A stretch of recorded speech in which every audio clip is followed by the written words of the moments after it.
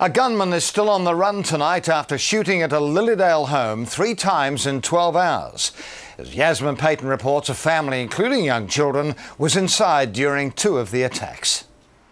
Up to 5 bullets were fired into this Lilydale home. Police say a drug dispute, the apparent motivation. Shots being fired in a residential area or in a built-up area is a huge risk and obviously a huge concern to us. The gunman arrived at the Beresford Road property yesterday afternoon and argued with a 29-year-old man who lives there with his partner and young children.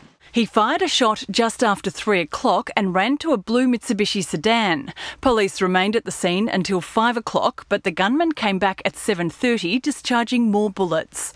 This time, police kept guard until midnight, but the shooter returned a 3rd time, again using his handgun at 2:30 this morning. I didn't know whether it really happened or whether I dreamt it, because it was just amazing that they've had the courage to come back and do it again. The family was inside the house during the first 2 attacks before police relocated them.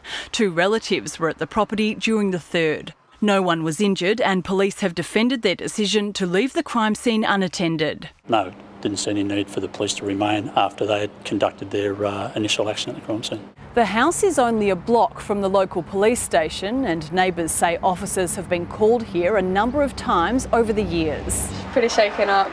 They didn't want me to go to work today. So I look after my grandchildren and, you know, that is a bit scary to know it's so close. Police know who, but not where, the suspect is. Yasmin Payton, 10 News.